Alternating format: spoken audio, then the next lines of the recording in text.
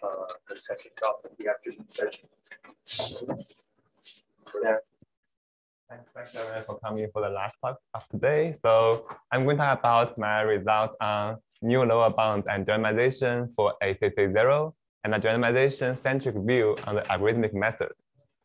So here's the plan for today's talk. So first, I will review some background. Can you hear me, by the way? That good? And also feel free to interrupt me if you have any questions. So first, I will review some background on circuit lower bounds and the algorithmic method. And then I will describe my results. It's a generalization-centric perspective on the algorithmic method, and also some new results which can be proved following this perspective. And finally, I will give some proof overview. So let's get started. So here's an oversimplified history and motivation for studying circuit lower bounds. So since the 1980s, people wanted to prove NP is not equal to NP. We are proving lower bounds for stronger and stronger circuit classes. And the first thing people look at is constant depth circuits. And people first studied AC0, which is constant depth and or not circuits of unbounded affine. And a very important line of work proved that, for example, the parity function is hard for AC0. So now we have very good lower bound for AC0. Then the natural next step to do is to strengthen the circuit class. For example, you can add parity, the hard function, back into the circuit class. So now parity becomes trivial. So now you get AC02. So the question becomes, can you prove lower bounds against AC02? Another line of work proved that, for example, the mod 3 function is hard for AC02 using the polynomial method. And the first lower bound is proved by random restriction method. And what's mod 3? Mod 3 for any integer p, mod p is the function which outputs 1 if and only if p does not divide the number of ones in the input. Does not. So if it's mod 2, it's parity. And of course, the next logical thing to do is you add mod 3 to the gate set. Now you have a class called AC06. Why is AC06? Is because having mod 6 is equivalent to having both mod 3 and mod 2. You can compute mod 2 and mod 3 by padding mod 6 and vice versa. So now we arrive at AC06, which seems, it's very natural to add a gate set to the previous classes. And it seems shouldn't be much stronger than AC02. But unfortunately, it has been open for 2 decades, whether even NX, a gigantic class, which is non-deterministic exponential time, contains a function that cannot be computed by even polynomial size step 3 AC06 circuits. So progress basically stopped here for a long time until, so in 2011, Williams, who is there, I guess.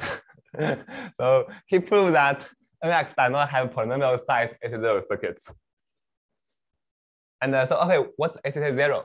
So we use AC0M, so just like AC06 and AC02, we use AC0M to denote constant depth and or not mod M circuits. And AC0 is simply the union of AC0M for all constant M. So you first fix a constant, and then you can use the mod M gate. So there's some subsequent work following Williams' breakthrough. So in 2018, Murray and Williams proved that NQP, which is non-deterministic quasi-polynomial time. So this one is much smaller than NX. So it's much closer to NP. Does not have polynomial size AC0 circuits. And later, I and Henning, I think who is here, we strengthen the lower bound to the average case, proving that NQP cannot be half plus 1 over polynomial approximated by polynomial size AC0 circuits. And so by approximate, I mean over the uniform distribution. So later, I and Xin and Williams and Ryan, we proved that e to the NP cannot be half plus, oh, Xin's here, right? So we proved that e to the NP cannot be half plus inverse sub-exponentially approximated by sub-exponential size AC0 circuits for all sufficiently large input densities. So it's almost everywhere lower bound. In this talk, I will try to give alternative proofs of this worst case and average case results, and also I'll show some new theorems.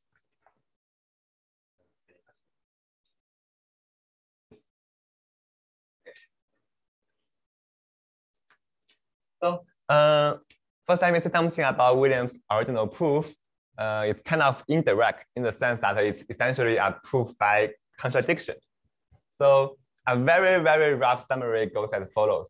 You assume the lower bound is false, like you assume Nx is containing AC0. Then you try to use that together with some non-trivial algorithms to contradict the n-time hierarchy. Of course, this is like very, very rough. You can see Williams' original paper or like the summary in my like ECC paper for like more information. Or you can ask right here. So our motivation here is, can we have a more direct proof?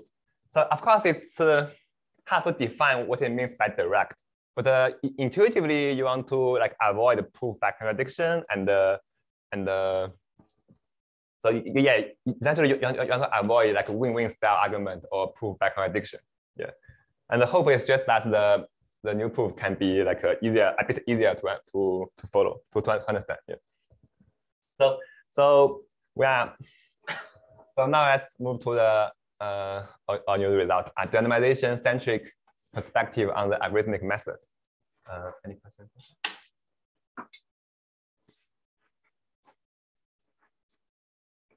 So here's our roadmap for proving NQPs not in AC0.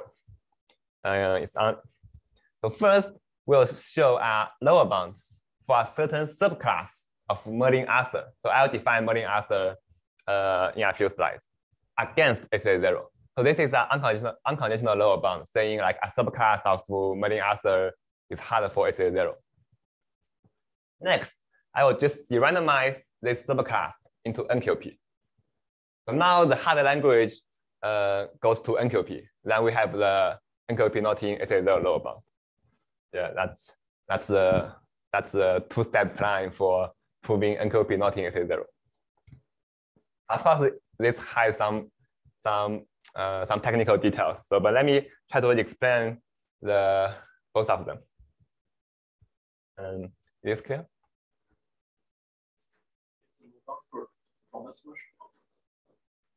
For the, you have advice. Yeah, I think for promise version is fine. Yeah, but it's also like one bit of advice. Yeah, I'm trying to hide that. So okay, so the first step is that, okay, of course I need to recall what's the MA. So MA is a randomized version of NP. I say a randomized version because you can also think about AM, but AM is much harder to de-randomize. So we are going to focus on MA. So we say a language L is in MA if there is a polynomial time uniform algorithm V stands for verifier, such that, so given an input X, V will guess some witness Y and toss some coins. And if X is in the input, then there exists a proof or witness such that V is going to accept that with high probability over its randomness. And if X is not in L, then for every possible proof, it's going to be rejected with probability more than 2/3. And as you can see, if there's no coins R, then this is essentially, then this is just NP, right? So this is the definition of MA. And we are going to define a subclass of MA by looking at the verifier complexity. So we define MA sub C. So C is as a class of a complexity class. Or think about like ACC0 or AC0 or like some complexity class. So we say we'll use MA sub C to denote the subclass of MA such that the verifier V admits polynomial size potentially non-uniform C circuits. So is this definition clear? Oh, I remember your verifier or randomly. Yeah, so as long as you have some universal condition that's equivalent. Yeah, when you have that so yeah, I can say that. So this can be slightly more general, but I think this is easier to understand. So, well, theorem 1 is very simple. We just prove that for every constant k, MA sub AC0, or actually with 1 beta part bias, as Rahul said, but I'm trying to highlight details. So this is actually MA with 1 beta part bias. So MA sub AC0 has no n to the k size AC0 circuits. So this is our first result. So this is the subclass. This is the subclass of MA we are going to focus. We are going to look at. So in this case, the ACC0 circuit of the verifier, its size would depend on k, right? Yes. So the runtime of the MA protocol depends on k. So you say it's a subclass, but if you allow non-uniform verifiers. Oh, So V is a uniform algorithm, but the condition that V admits polynomial size non-uniform circuits. So V must be uniform. So you additionally require that it can be computable by potentially non-uniform C circuits. That's yes, it's. I think you can also maybe you can just assume it's uniform. It's fine. Like we in our paper we already consider the when V has uniform C circuits. I believe. Yeah. Okay. Anything unclear? Okay. So this is the most important definition of the talk. If you understand this, then you'll be fine. Okay, so next, now we have a lower bound. What do we want to do? Now we'll just apply some previous work. So in Chen, Liu, and Williams, 2020, we proved that this class MA sub AC0 is actually contained in infinity orphan NQP. So in other words, for every L computable by MA sub AC0, so MA with AC0 verifier, that's another language L prime in non-deterministic quasi-polynomial time, such that for infinitely many n, so this is what IO means. For infinitely many n, L and L prime equal on n-bit inputs. So this is an infinitely orphan generalization. So I should show some photo of the authors. And yeah, I guess I look different from those. Okay, so okay, now it's very clear what we are going to do next, right? We have the lower bound for MA sub AC0. We have the randomization. We just put them together. So what can go wrong? Combining them together, you should have NQP not in AC0. But yeah, you asked for in the slide. Yeah. So yes, there's an infinity of an issue here, right? So if you think about it, you realize. So the first theorem is only, of course, if only this is almost everywhere, then you are good. But it's very hard to prove almost everywhere lower bound for MA. So the theorem 1 only says this L is hard on infinitely many n. And the generalization here also only says the generalization only works on infinitely many n. And these two results don't talk to each other. So it's very likely they are not going to agree on the same. So it's very likely these two sets, although both of them are infinite, they have no intersection, right? And in that case, you actually have nothing. So for example, this L prime can be something like on those n, which that do not agree with L, it's just empty. Then maybe you only have empty language at the end, so that's the problem. So what if the determination only works for those input lengths where your language L in MA sub AC0 is not hard? Any question regarding this issue? What is the on the right hand side? This is basically theorem 1, but with some. What is your this one? Oh,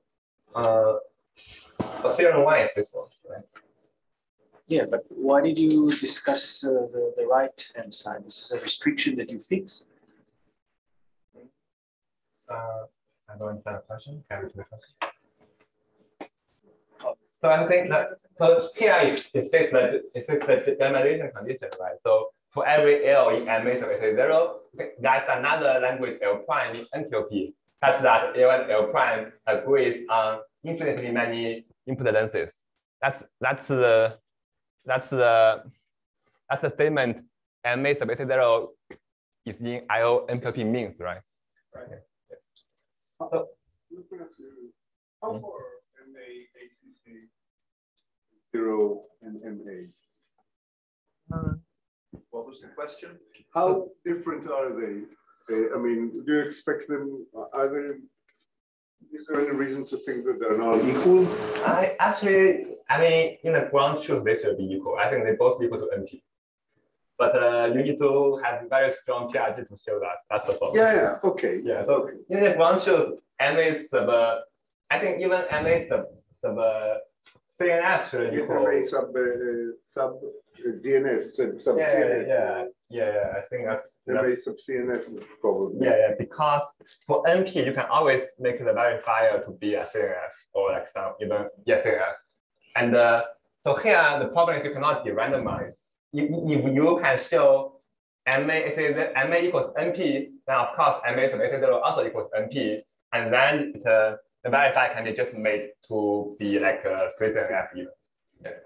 The question is how high is to prove them? Yeah.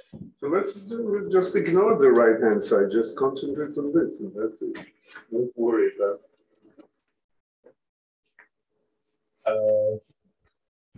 Okay, yeah, that's actually how the proof will go. Like you want to strengthen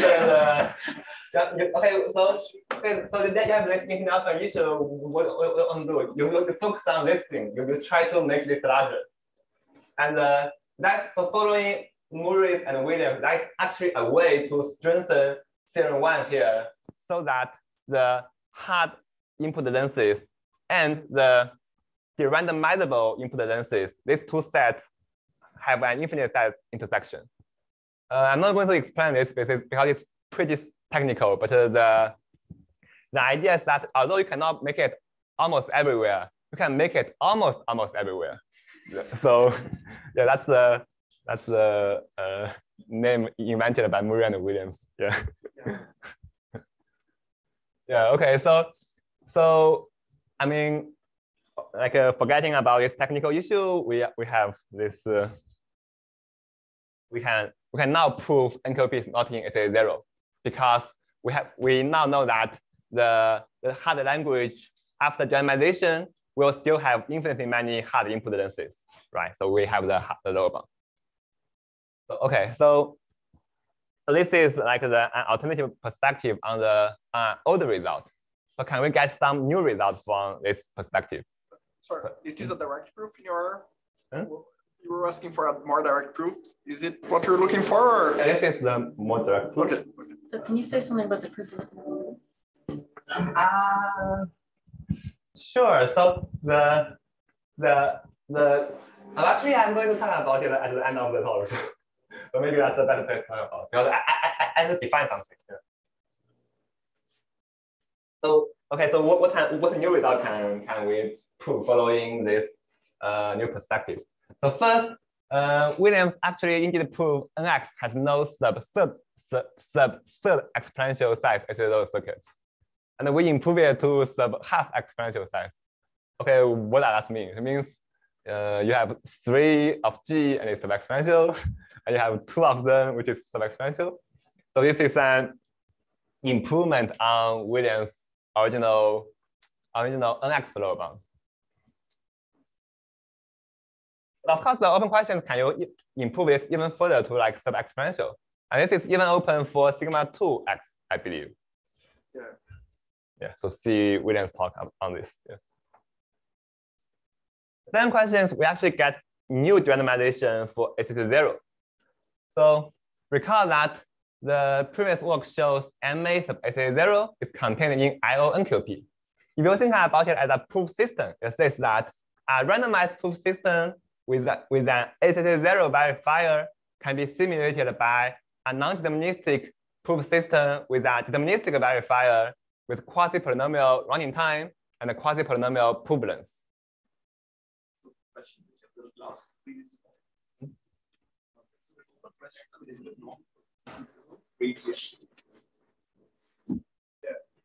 Open questions for arbitrary circuits. Oh, yeah. I should have read MA, I think. I'm sorry. Yeah. Yes, you are right. You're right. If NP has like financial set lower bound for ACC 0, yes. It should be MA. It should be MA. Yeah, I guess I just want to connect to Williams' talk. Yeah. sorry. Yeah, it should be MA. And we improve that in a way that we cannot improve the running time. That's probably too hard. But we improve the witness length. We improve the proof length to be polynomial. So, but the running time is still quasi-polynomial. So here, this n-time guess denotes the subclass of NQP where you only make polynomially many non-determinist guess. So that's called n-time and guess. So time and guess.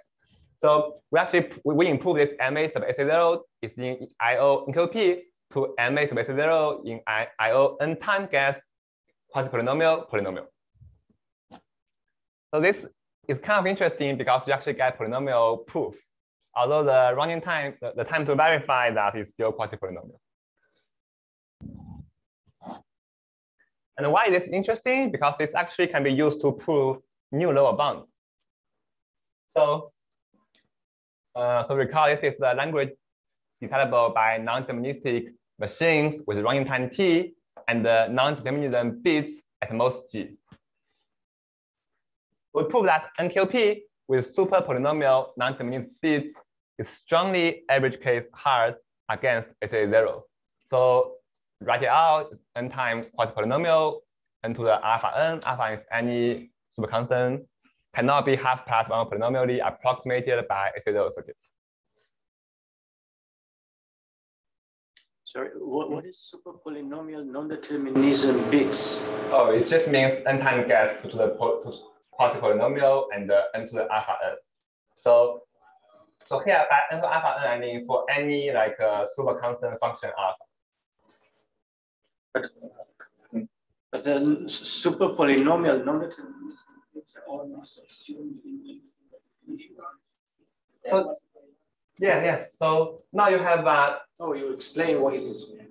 So I'm saying that now you have a smaller class for which you can prove lower bound, right? That's an improvement. So previously the class is NQP, now it's only a subclass of NQP. Because previously the non-determinism can be quasi-polynomial, but now it can be any super polynomial. It could be into the log star of it. Yeah, let's say into the log star. Yeah. Right. So this improves on previous work by Nikhil, which he only proves a worst case lower bound, and by also my joint work with Han-Lin, which we only prove the strongly average case lower bound against for NQP. And you may already guess how this is proved, right? Because if you look at the theorem 3, I mean it's very clear how do you it may become very clear how do you prove theorem 4. So I'll explain how to prove theorem 4. So how do we prove this stronger lower bounds against ACC 0? It also clarifies like why we want to look at this derandomization perspective, because so recall we previously have lower bounds for MA for some class of MA against ACC 0, and you derandomize that into NQP. So to make a strongly average case, you simply make you prove a average case lower bound against MA, right? Then after generalization, you have average case lower bound. I mean, because generalization keep the language. And to make this NQP smaller, what you do is very simple. Just plug in the better generalization. So now it becomes into the polynomial. It's because previously the lower bound is like a fixed polynomial lower bound. You need to look for n to k for every k. So the generalization becomes into some superpolynomial non-intermediate bits. So essentially, I'm saying that this perspective is kind of sharper in the sense that if you improve the MA lower bound, you get better. You directly get better lower bound. If you improve the generalization, you also get better lower bound. Anything? Any question? How many time do I have?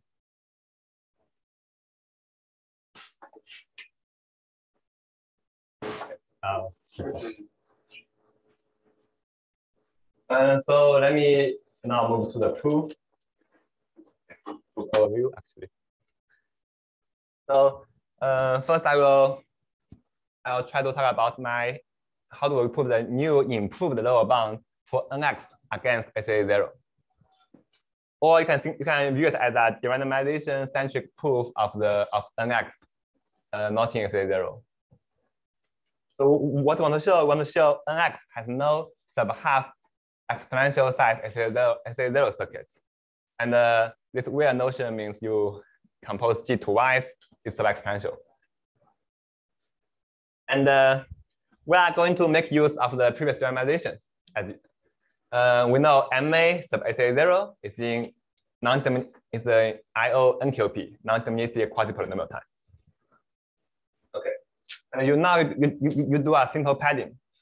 You just pad this MA to like a sub-exponential. And then the NQP just become NX because its quasi-polynomial of sub-exponential is actually still sub-exponential. But I'll just write NX. So is this clear? It's a very simple padding argument. Okay. But now we have the generalization. What you want to do is actually, so what you want to do is to get a lower bound for this class, for the left class. Then you try to get a lower bound for the right class. So first we start with a very simple diagonalization. It says 2 to the G of n time is not in infinitely often G of n size. There may be some like polynomial here, but I'm just trying to make things simple to write. So G is again sub-exponential. So this is proved by you enumerate every possible G of n size circuit. It's probably like 2 to the G of n squared, but yeah. The key lemma here says that assuming E has G of n size SA0 circuits, then E is contained in MA time SA0 verifier G of n. So here it means that the verifier runs in G of n time, and the verifier can be implemented by G of n size SA0 circuits. The key lemma. Okay, if you have a key lemma, actually the proof just follow very easily. So you just do a padding. So this means to the n time is in MA time is 0 G of n, and now by padding it actually means you replace this n with the red n here by G of n. So now you get time to the G of n is contained in MA time is 0 G of G of n. This is exponential. Actually, can you see the pointer? I don't. Okay. I can't see the pointer. Okay. Okay. Good. Good. It's good enough. Oh, but it doesn't work very well. Okay. Anyway, so okay. So now you have so just combine this diagonalization and this padding argument. What you get? You have MA sub SA0 experimental time is not in infinitely often G of n size, right? Because the now you have time to do a G of n is containing MA G of n.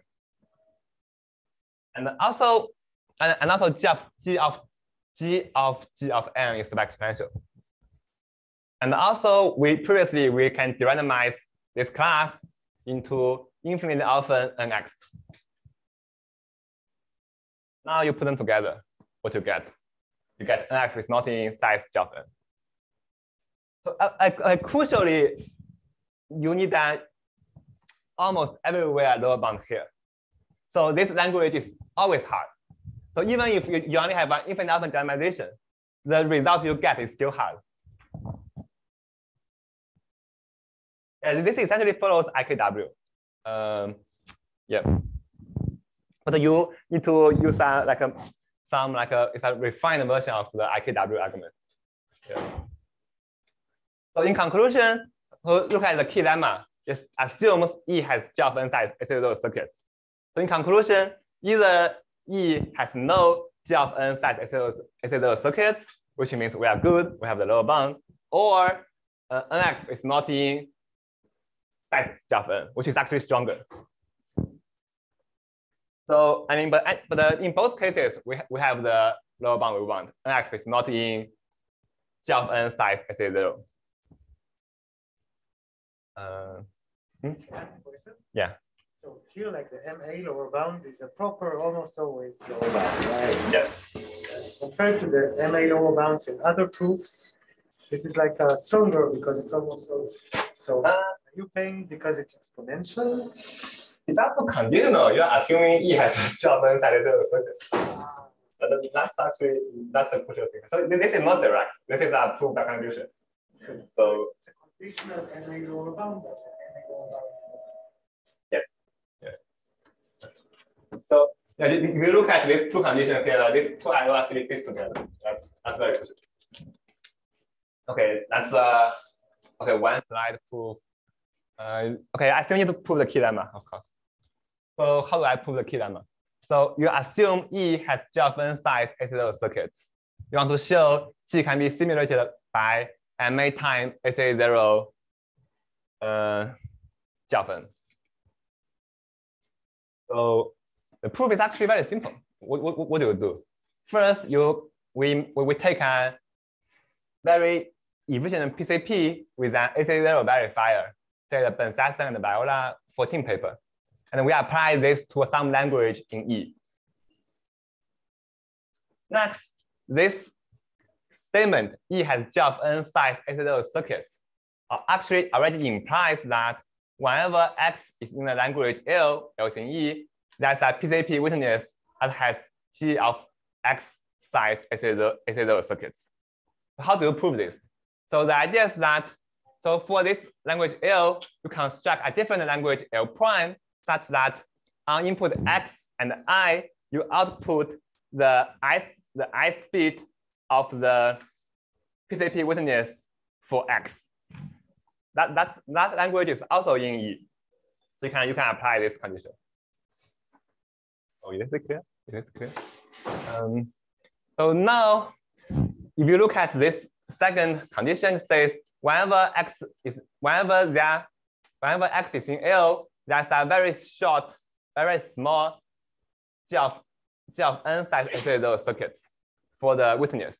So the MA algorithm is very simple. You give an input, you guess a PCP proof of a small circuit, AC0 circuit. You run the AC0 verifier. That's the language. This G of n should be poly G of n, but that doesn't really matter. That's the. The proof is an ACC 0, and the verifier is an AC 0, and then. Yeah. So yeah, exactly. So the verifier complexity is very simple. You just you run the PCP verifier, which is in AC0, and the verifier calls the AC0 circuit you guessed. The overall complexity is just AC0. Does this require anything special about the uniformity of the AC0 verifier? It is uniform. It is uniform. I think it only needs to be P uniform. It only needs to be P uniform. Let me think. Oh, actually, it doesn't need to be uniform. As long as you have a, it's okay. You have a like a P time verifier, and it's only implementable by non-uniform circuits, but you don't know. That's actually fine. But I mean, it's not very important details. Okay.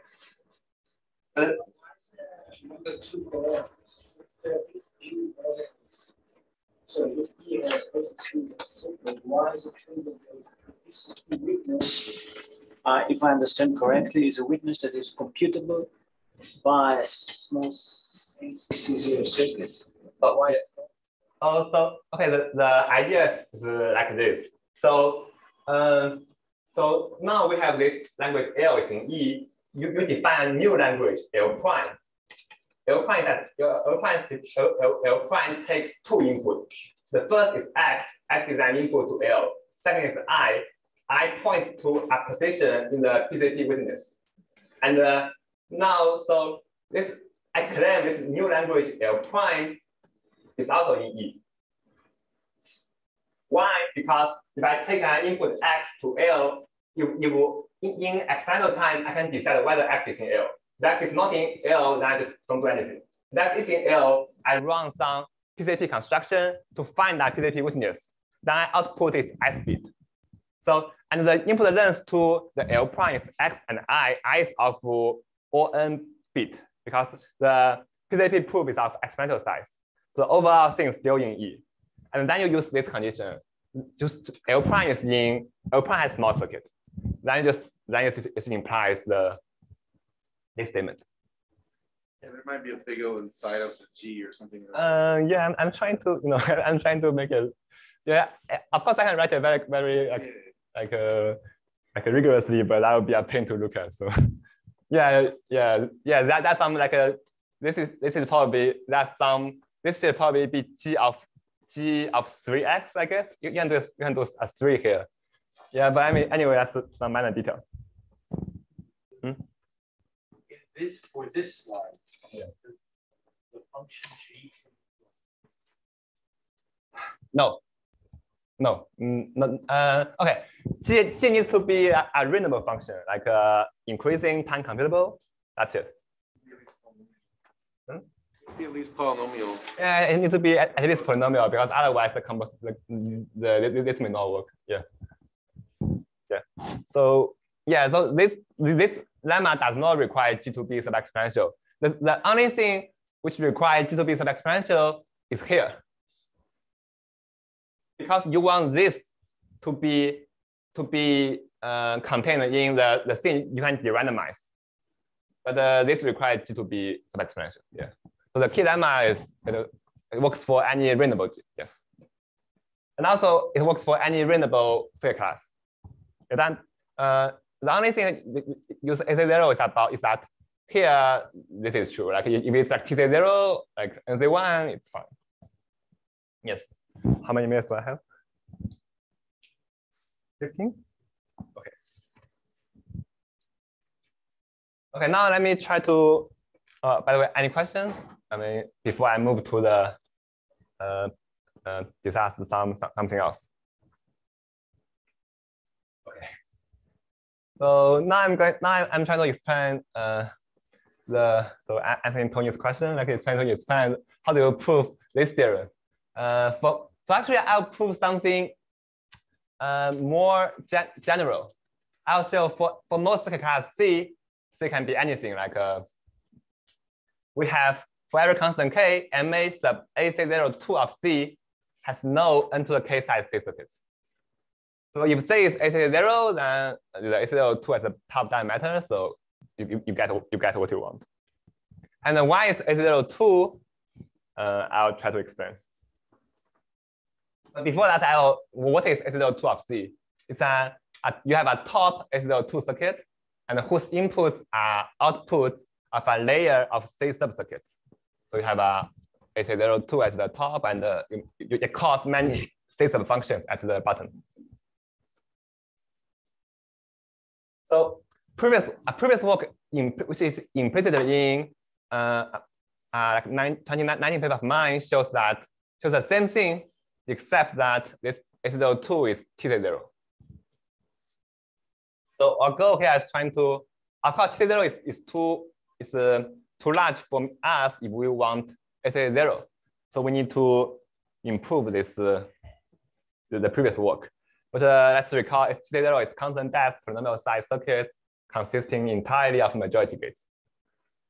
Majority is at opposite the majority bit.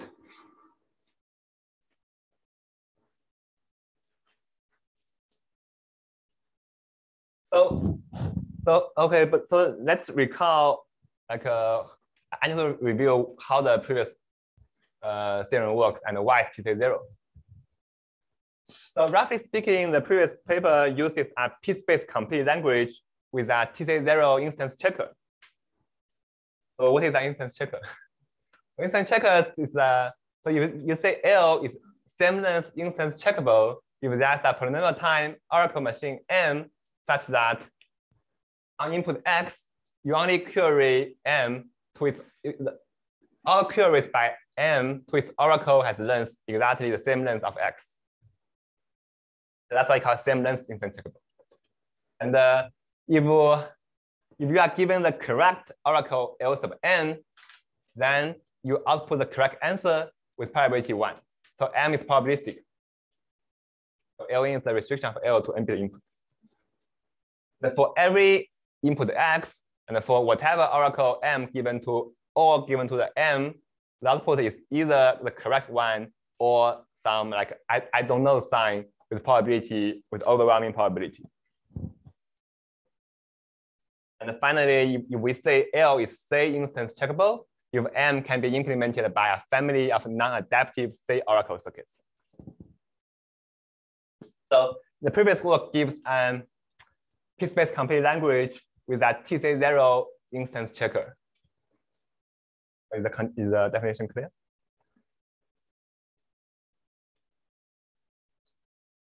Okay.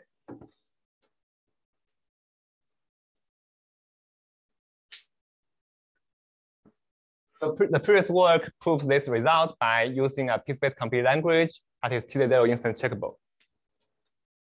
And let's recall the definition of MA. So okay, I need to tell you how the verifier in the defined hard MA language works. It roughly goes as follows. First, you treat your witness Y as a polynomial size C circuit, C sub Y. Next, you simply run the instance checker with C as an oracle. And okay, actually that's it. That's how the MA language works. And the overall complexity, as you can see, is the instance checker calls the oracle C, which is the TC0 of C. So our goal here is to improve the TC0 above to AC02 to prove theorem 1. And that's exactly what we did. We proved that that's a P-space complete language that is AC02 instance checkable, AC02 downward self-reducible, and AC02 weakly error correctable. And also it's also paddable. The other three conditions are important for other stuff, but the most important thing is AC02 instance checkable. So we plug in this language above into the previous proof, you get theorem 1. Yeah, okay. I guess this still doesn't say like how the language works. Maybe I should can I write something? So maybe let me say more detail on how the proof goes. So you have this P-space complete language.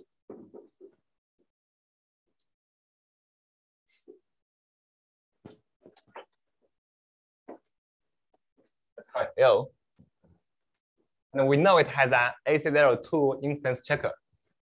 So now there are like you consider two cases. The first case is that this L is actually contained in P/poly. Okay, here I'm following Rahul-Sandhan's proof, which I'm not proving the almost everywhere version, which is actually required to resolve the infinity often version. I'm just trying to focus on the verified complexity. So in this case, what does it mean? It means, oh, sorry, this should be L is in ACC0. So if this is the case, what does it mean? It means I can actually show MA sub ACC0 P space is contained in MA sub ACC0. Why? Because I know this language L is in ACC0, so I can, and it has polynomial size ACC0 circuit. I can run, the MA algorithm can guess the unimpedance n. The MA algorithm can guess an ACC0 circuit for L sub n and run an instance checker. This gives you this. If you look at the definition,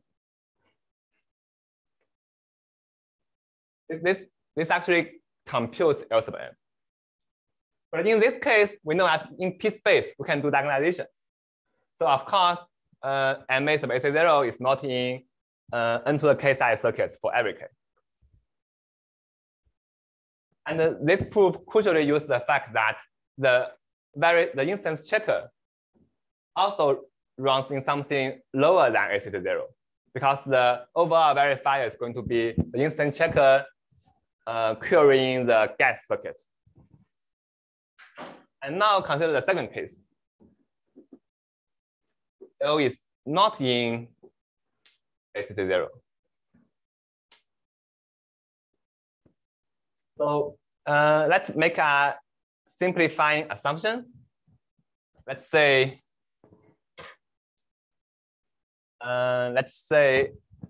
we want to prove. Suppose we want to prove MA ACC0 is not in n to the k size ACC0. So let's say the language is computable by, I don't know, n to the k square size ACC0, but not n to the k size ACC0.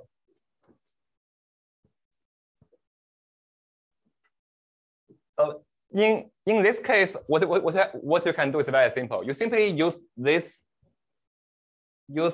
circuit to compute the language L. And now the language L, now you can put language L in MA sub ACC0. I simply guess the circuits and then verify and then compute. So now you immediately have MA sub ACC0 is not in n to the k size ACC0. So of course, this simplification is too strong, but the idea is that because this is not true, it means there are infinitely many inputs such that L is super polynomially hard. And for those hard inputs, you actually can do some padding to make it exactly n to the k hard. And then you guess and verify. And that's basically the idea. Yeah. Any questions? Like I said, I'm a bit hand waving on how this works. Yeah. But if that's no question, that's the end of my.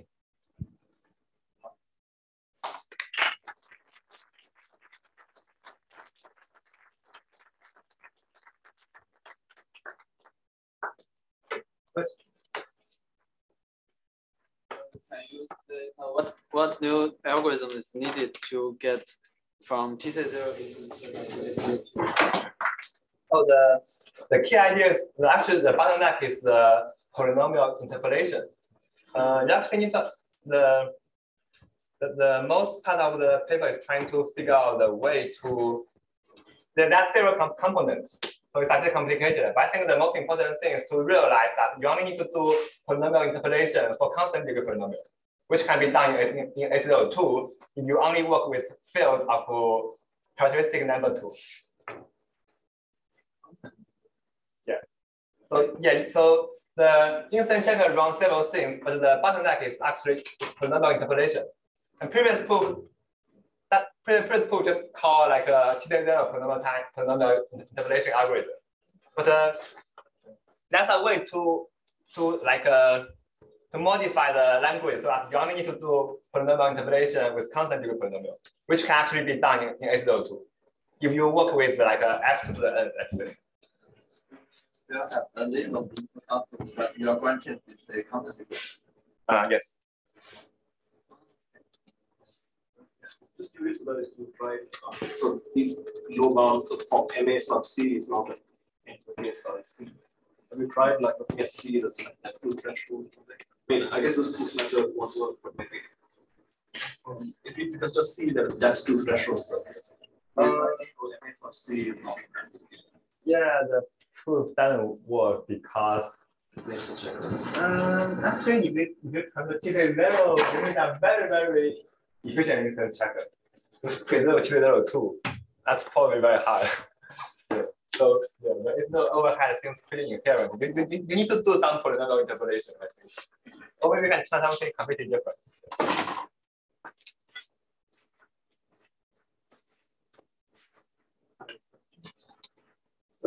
This result, just a general result, a general question, this result work when you try MA one-sided error?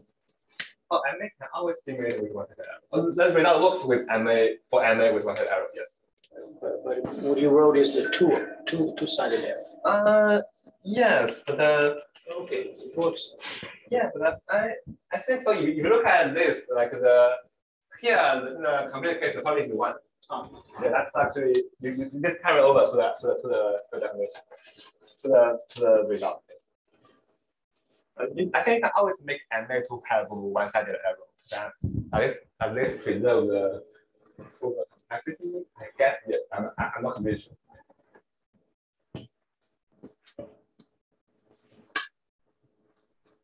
Next question.